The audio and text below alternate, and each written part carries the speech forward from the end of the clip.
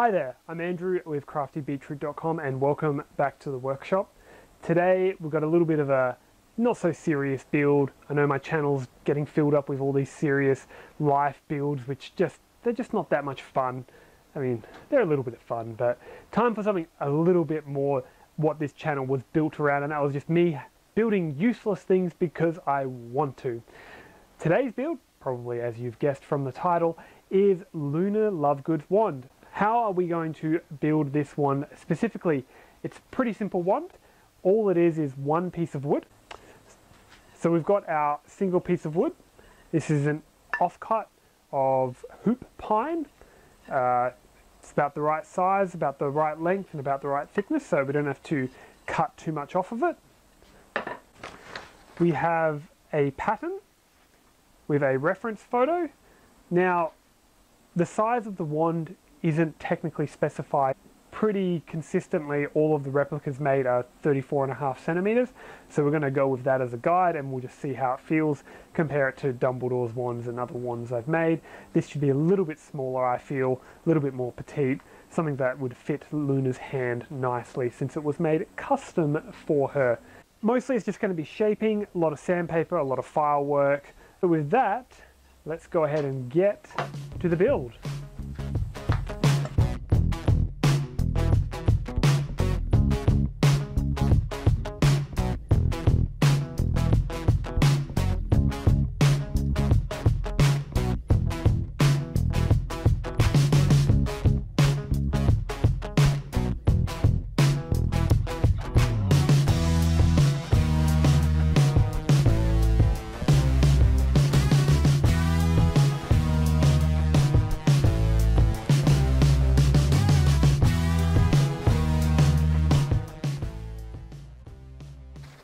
Now that I've got the shape again, I'm going to mark my lines. Basically, I'm going to round off down these areas without affecting these the bigger points.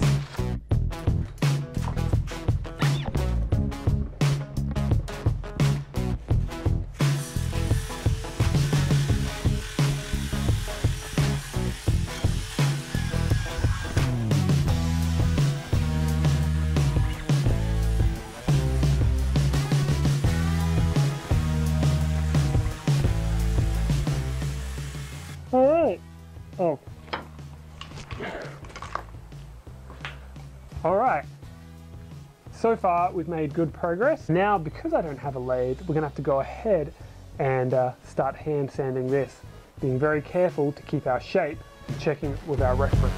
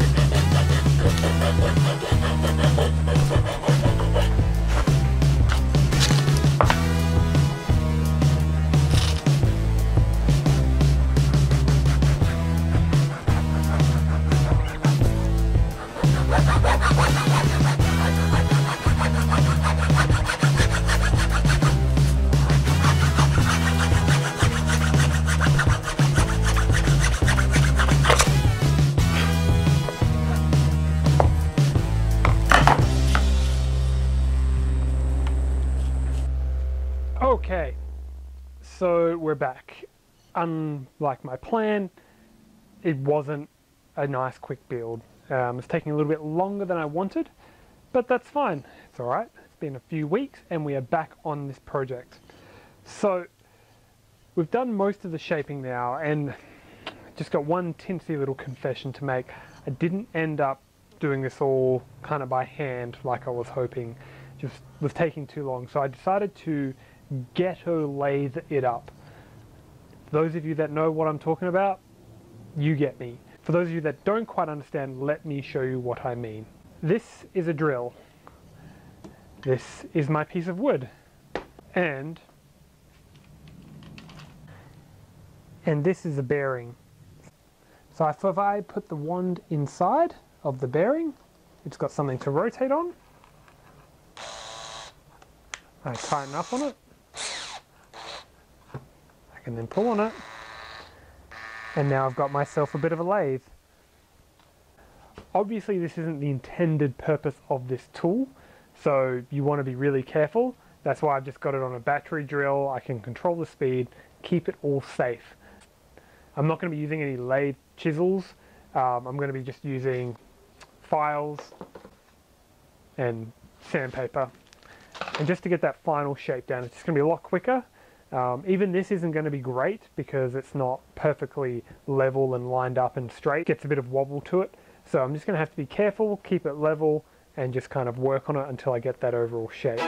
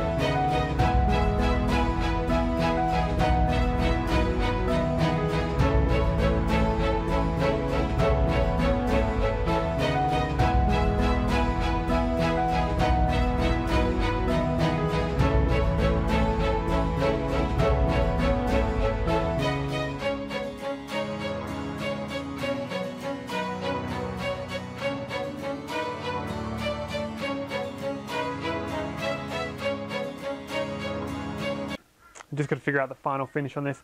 I need to check my reference again, but this is a yellowy brown. It's not a real dark brown. So we are going to do some experimentation. I've got some scrap wood here to do some testing on.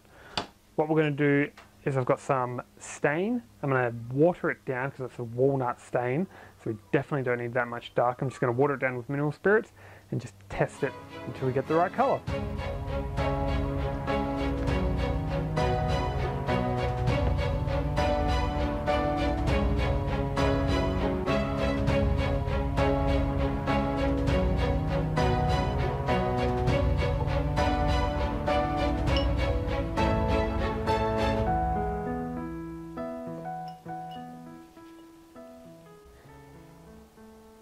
Yeah, and that's pretty well perfect.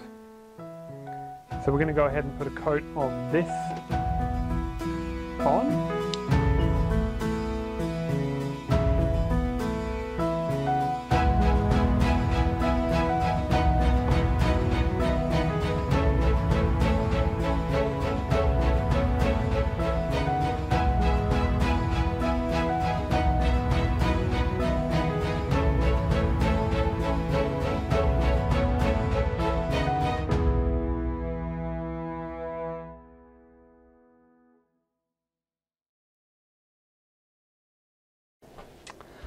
And there we have it, Lunar Lovegood's second wand. Been a fun little project. I'm sure you're seeing some nice close-ups now of it.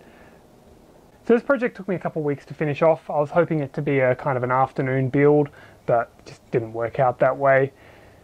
Little rough in a couple areas. I wouldn't recommend using a drill as a lathe, but it does work. You just got to be careful, and using sandpaper and files you can get it done, but mine wasn't quite centralized properly, so I ended up having to go back in and hand file anyway to get all the shapes. Extremely happy with the flower end of this. And I went a little bit off cannon with the flower, ended up going with a little bit of more detail at the end there, but I really liked how it worked out. Colour, it's okay. It's okay. I like the way it's got some character to it. However, probably could have been a little bit richer. So if you're interested in more builds like this, or you want some more details on this, I will put those plans on my website, www.craftybeetroot.com. Otherwise, subscribe to the channel. I've got other wand builds, primarily Dumbledores and other wands from the Fantastic Beasts and Where to Find Them series. Check those out. If not, we will check you on the next build.